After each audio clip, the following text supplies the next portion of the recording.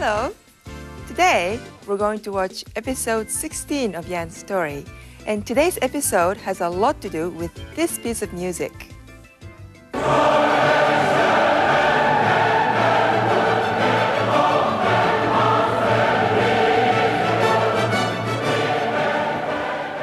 sure you're familiar with it. It's from Beethoven's Ninth Symphony, which in Japanese is called simply the Ninth, Daiku.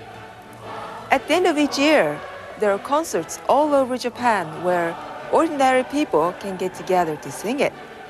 If they want to sing, though, they have to practice reading the German lyrics of the Daiku, and that's no easy matter.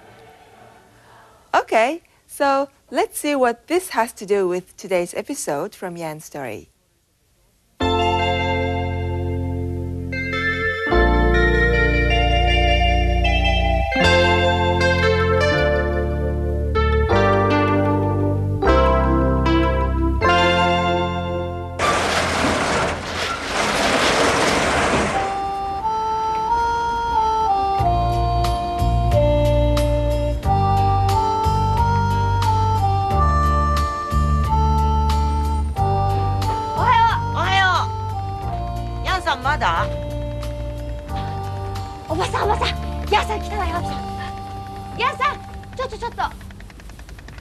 あ、おはようございます。おはようございます。ヤンさん、お願いがあるんですけど。何でしょう。実はドイツ語の読み方がわからないんです。ドイツ語？ええ、これなんです。私たち太鼓を歌おうと思っているんです。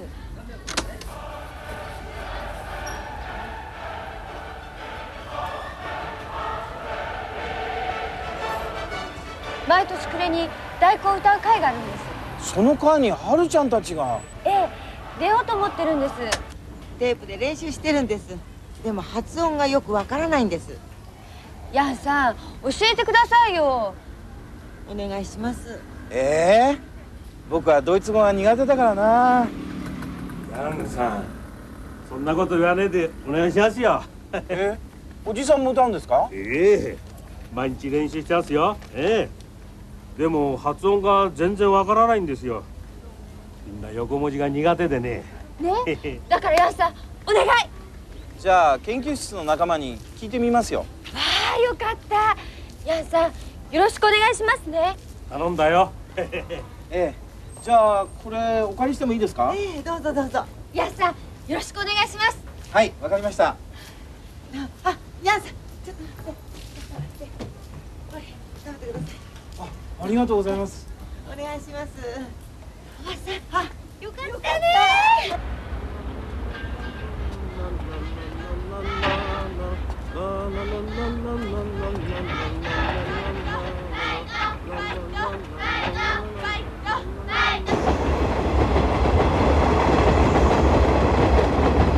はい、ありがとうございました。はい。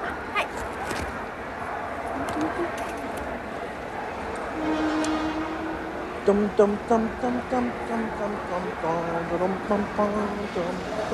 さん、今お出かけ。おばさん、おはようございます。忘年会の歌の練習？いや、これはベートーベンの第九です。ベートーベン。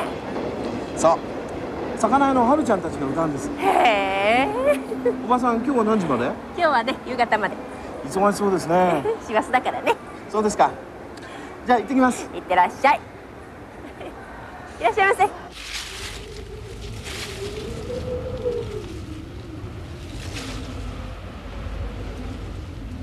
ダイネ・ツアウベル・ビンデン・ビデル・バスデ・モーデ・シュトレンゲタイルと。これどうする？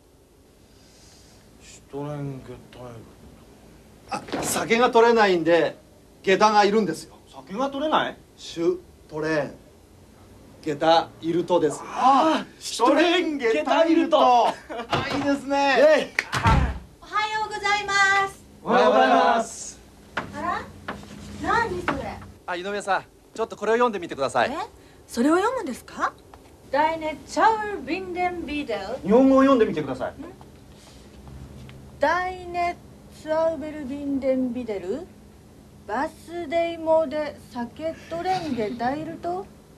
何ですかこれ？ベートーベンの第九の合唱ですよ。歌ってみて。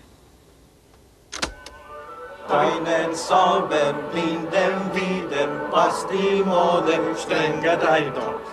ドイツ語に聞こえるでしょ。本当？でもどうして？近所の人が大工歌うんですよ。わあ、面白そう。私もやりたい。ええ、お願いしますよ。ええ、場所は家の近くのお風呂屋さんです。遅い。分かってる分かってる。今から始めようと思ってるんですけど、ヤンさん何時頃？そろそろ出ようと思ってるんです。30分ぐらいでつけると思いますよ。ええ、はい、わかりました。じゃあまた後で。ランさん、これ。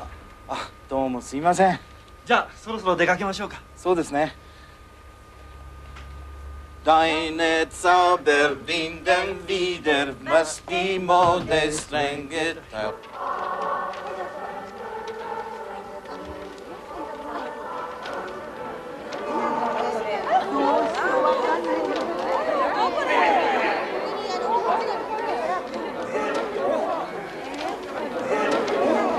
ねえ、ちょっとヤンさん、これ一体何ですか？まあいいですから、この日本語を読んでください。これ読むの？Deine Zauber binden wieder, was die Mode streng geteilt. あら、おじさん、ドイツ語に聞こえるわよ。本当かい？本当よ。今度私が読んでみるから聞いてて。バスデイモーデシュトレインゲタイルとアーレメンシェンベルテンブリューデ。ああ、本当だ。ドイツ語に聞こえるよな。どうもありがとうございました。ありがとうございました。ヤンさん、どうもありがとう。みんな大喜びよ。よかったですね。どうもありがとうございました。どういたしまして。助かりました。それでは皆さん、一緒に読んでみましょう。やってみようやってみよう。ではこちらの方へずっと集まってください。それでは皆さん、みんなで読んでみましょう。いいですか？ 1、2の3。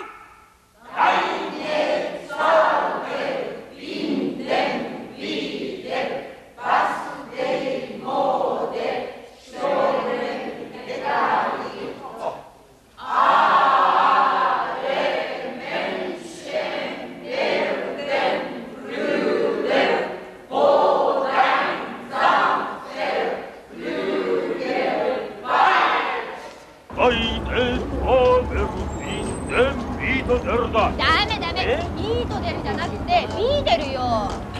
ダイネツァウベルビンデンビーデル。あれ、なんだったっけな。バスデーだった確か。バスデー、ビンデビーデル。ほらね、ビーデルでしょ。はい、じゃあ3、4。ダイネツァーベビンデンビーデル。あれ、なんだっけ？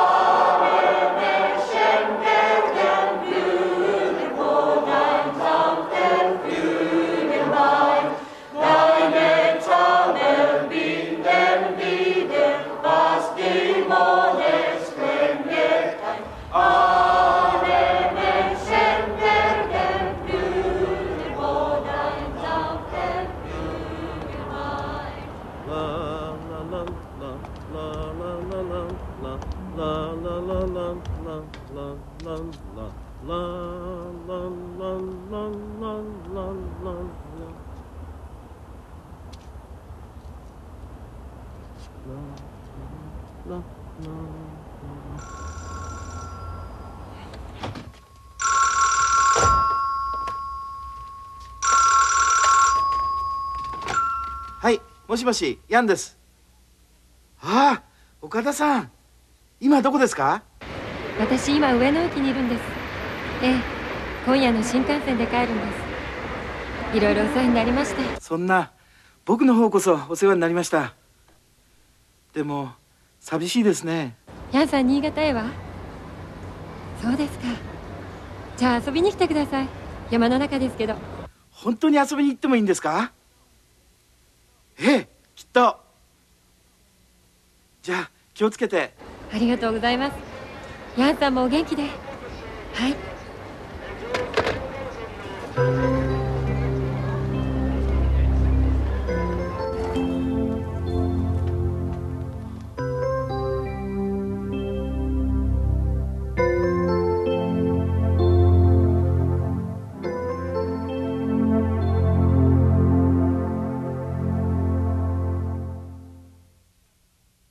Did you manage to catch what was going on?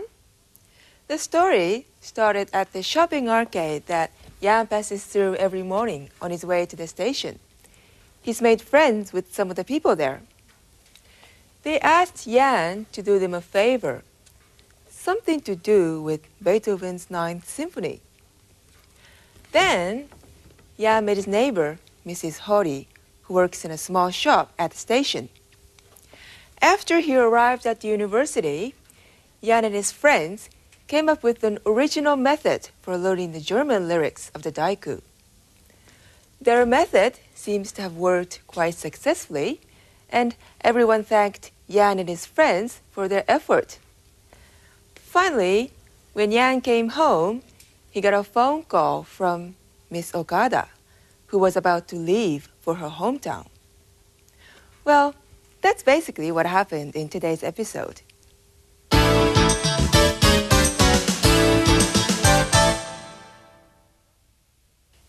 Today, we're going to concentrate on the scene at the shopping arcade. Watch again and try to guess what they're all talking about. ヤンさん、お願いがあるんですけど。何でしょ実はドイツ語の読み方がわからないんです。ドイツ語。ええ、これなんです。私たち太鼓を歌おうと思っているんです。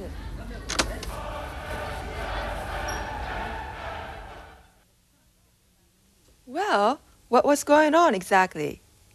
First, the woman who was waiting for Yan to pass by was Haru-chan from the fish shop. She asked if Yan would do them a favor. Then another, older woman came running up to him and kind of implied what they wanted him to do. She said, ドイツ語の読み方がわからないんです。ドイツ語の読み方がわからないんです。This literally means we don't know how to read German. And in this case, we should interpret it as implying, please teach us how to read it.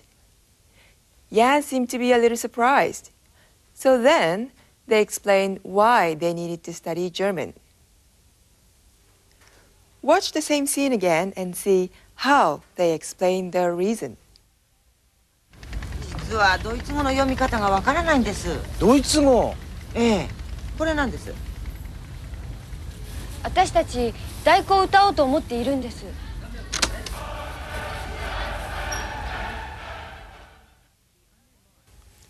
Well, how did you get on this time? When Yang replied, ドイツ語? German, the woman showed him the musical score saying, これなんです. It's this. Then, Haru-chan said, 私たち太鼓を歌おうと思っているんです。私たち太鼓を歌おうと思っているんです。This means we're thinking of singing Beethoven's Ninth Symphony. Haru-chan said this as an explanation of why they needed Yan's help. Let's watch a bit further on and see another example of this kind of expression. 毎年暮れに太鼓を歌う会があるんです。その会にはるちゃんたちが。ええ、出ようと思ってるんです。出ようと思ってるんです。She said that they're thinking of taking part in a performance of Beethoven's Ninth. 歌おうと思っているんです。歌おうと思っているんです。出ようと思っているんです。出ようと思っているんです。We can see examples of a new verb form here.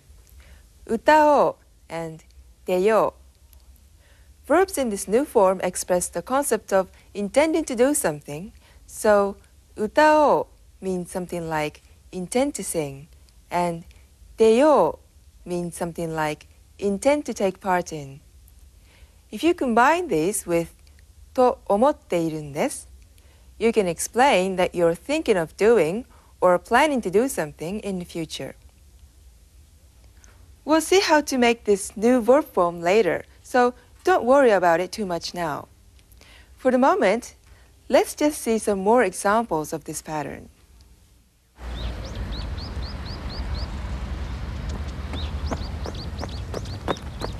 あら、安藤さん。ジョギングですか？ええ、今度ホノルルマラソンに出ようと思ってるんです。ホノルルマラソン。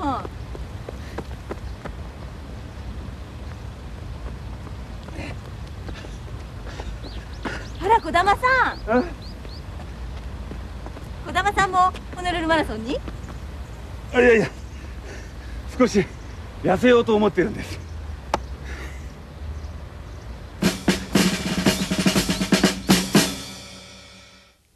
Both Ando-san and Kodama-san have taken up jogging, but they seem to have different reasons for doing so.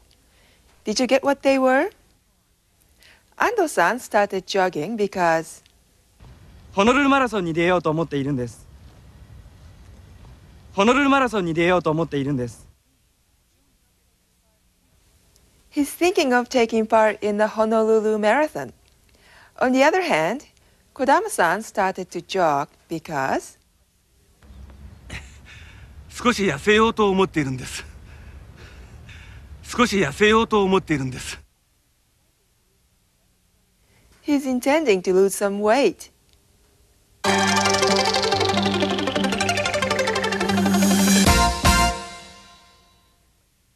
第九を歌おうと思っているんです。歌おうと思っているんです。ホノルルマラソンに出ようと思っているんです。出ようと思っているんです。少し痩せようと思っているんです。痩せようと思っているんです。As we saw before, today's expression contains a new verb form. Some examples we heard were 歌おう、出よう and 痩せよう。歌おう comes from 歌う to sing. To change this into the new form, you need to drop the final う and replace it with お。A similar change is seen with 読もう、飲もう and 買おう。On the other hand, 出よう comes from 出る to take part in, and 痩せよう comes from 痩せる to lose weight. To make the new form in these cases, you need to drop the final る and replace it with よ。Similar changes are seen with 見よう、食べよう and 始めよう。These new forms are sometimes called volitional forms. There's a list of them in your textbook along with some more explanations. And remember that you can use them in this pattern to say that you're thinking of doing something in the future.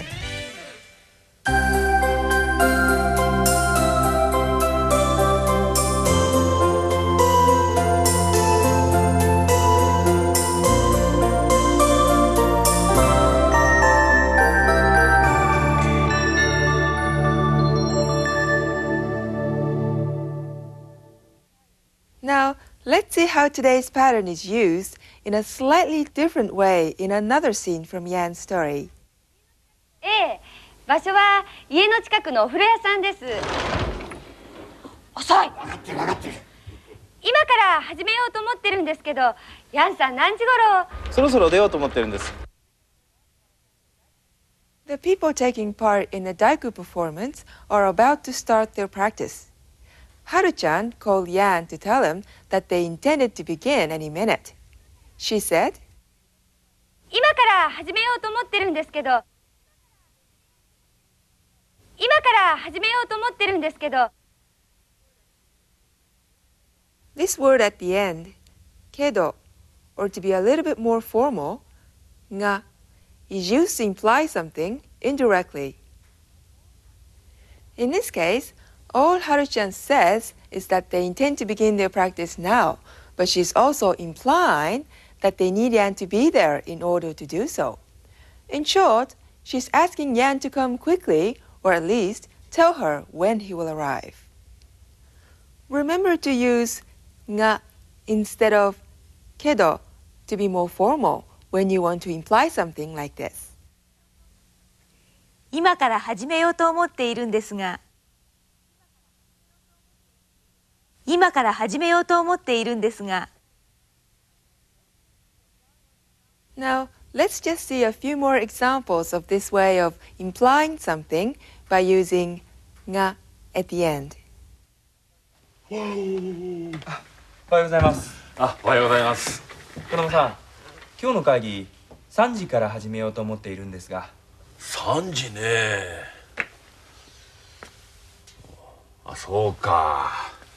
2時の方がいいんじゃないですか。じゃあ2時にしましょう。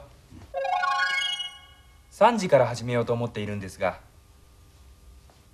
3時から始めようと思っているんですが。In this case, Ando-san said he's thinking of starting the meeting at 3 o'clock and added nga at the end to ask indirectly if this is okay. さあ、会議を始めましょう。児玉さんは？またか。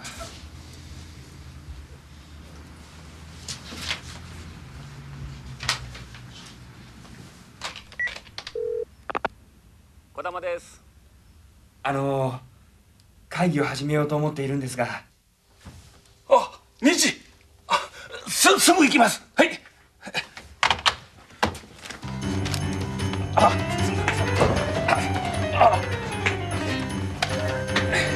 ょっと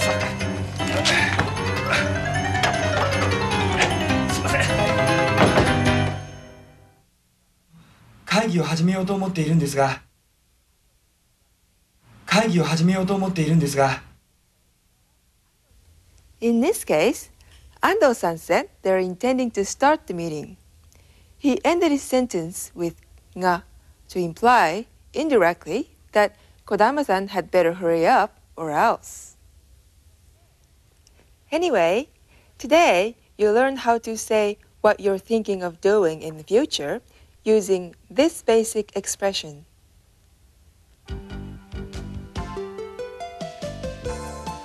Ando-san is looking at something very carefully. I wonder what he's looking at. 何を見ているんですか？これ、車の雑誌です。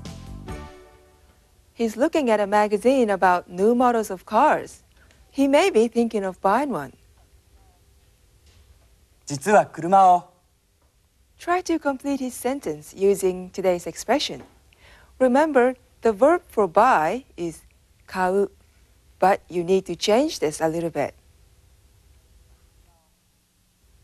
実は車を。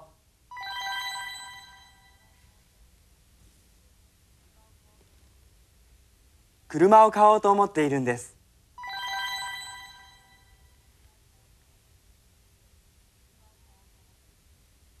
車を買おうと思っているんです。He said, 車を買おうと思っているんです。So, he is thinking of buying one after all. あれ、安藤さん、車を？買おうと思っているんです。本当？実は私も買おうと思っているんです。小柳さんも？セダンですか？それともワゴンですか？今度はワゴンを買おうと思っているんです。これはどうですか？こっちの方がいいんじゃないですか？こっちですか。児玉さんはどうですか？そうね。Well, I hope you enjoyed today's program. Until next time, さようなら。